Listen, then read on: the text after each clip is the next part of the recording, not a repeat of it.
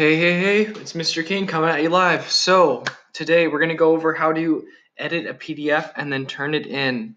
So, let's just get started. Why don't we? Okay, PDF. So, first you open it up, and then you're going to want to click this down arrow and do download. Now it's going to download right here, and then I know where it goes. All of my downloads go here, and then it's going to be right here, day 5. So this is the important part that screws people up a lot. You need to actually have a PDF file open. Type on it, blah, blah, blah, period, blah, blah, blah, and then go to save as. Save as. Honors assignment. And then it's going to be in my downloads.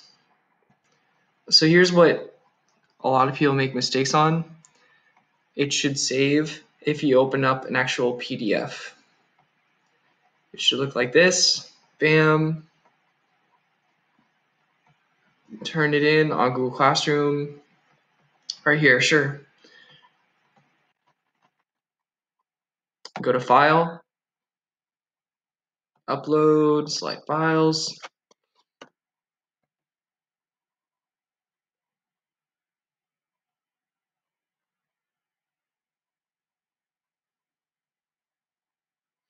Now let's check, shall we?